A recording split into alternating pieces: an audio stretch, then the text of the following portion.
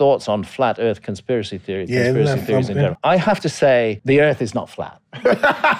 We live on this huge ball in space. I just have no doubt about that. It's an unnecessary thing. Why does the Earth need to be flat? And the ancients knew this. The ancients knew this forever. The ancient Egyptians knew this. Everybody knows that the Earth is not flat. You just need to stand on a cliff and look at a distant ocean horizon and see a ship come towards you, and you'll see the funnel of the ship first before you see the deck of the ship.